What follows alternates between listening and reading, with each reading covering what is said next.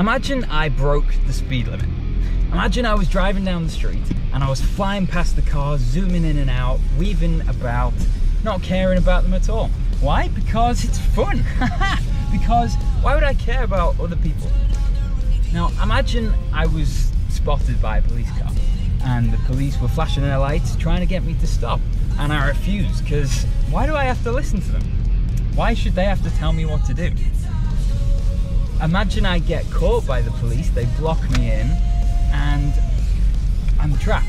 The policeman gets out of the car, tells me to stop, and I refuse. Why? Because who's he to tell me what to do? I live my life, I make my decisions, thank you very much. So why is he in charge of me? Who's he to tell me what to do? Now, if I were to actually do those things, what would you think of me? If I were to actually do those things, if I were to actually act in that way, I wouldn't have respect for anything. I would bring trouble and danger, is what I would do. If I didn't respect the law, then anything goes. If I didn't respect the passengers, the pedestrians, the drivers around me, then I'm putting them in danger by my actions. If I don't respect the police and people who have authority over me, then I'm foolishly gonna get myself in trouble. In those scenarios, respect should be the thing that's driving my actions, but it wasn't. What was the thing that was driving me? It was wanting to do what I want. It wasn't having any care for other people, for the law, for the rules, for what I'm meant to do, for what is right. All I'm caring about is me and what I want. Does any of that describe you? When there's a rule you should follow, when there are people around you just living their lives, when there are people with authority guiding you, telling you what to do, how do you respond? What do you do? What is the thing that's driving you? Let's say you are like a car. Your life is a car. Your body is a vehicle and you do things. What is it driving you? What is it that's motivating you? It's either one of two things. It's either a respect for others, or it's just a care for yourself and no one else. One of those two things is driving you right now. Which one is it? Is it a care and respect for the things that deserve your respect? Or do you disregard others because you're just caring about you?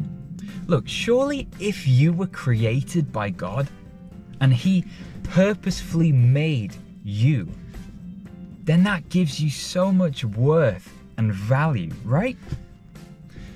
But that statement is true of the person sitting next to you. That statement is true of the kid in the class that you hate. That statement is true of your teacher. If God has made each one of us on purpose, that gives us so much value, so much worth. So if each one of us has been created on purpose with value and worth, then the question is, are you gonna give people the respect that you believe they owe you? I'm gonna ask that again because I think it's important. Are you gonna give the respect to other people that you believe you deserve from them?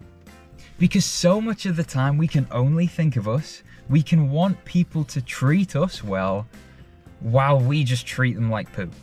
And the moment someone disrespects us, poof, we fly off the handle and we hate it. Is that you?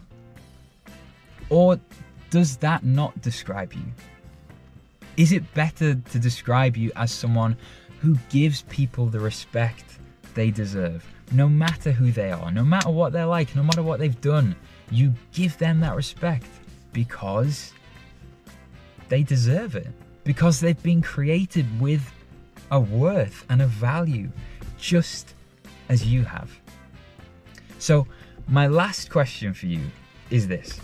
I want you to think, okay, Think of the people or person in your life who you admire the most. Now, I'm not saying the people who you have fun with the most, the people who you can mess around with and be crazy, your best mates. I'm not thinking about them. Think about the people you admire the most, who you genuinely look up to the most. All right? You got them in your mind?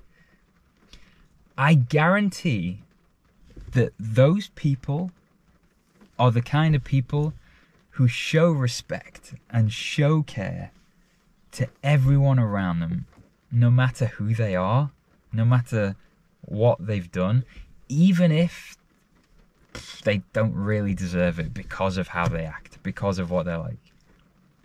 Am I wrong? Tell me you're wrong. You can't, because I'm right.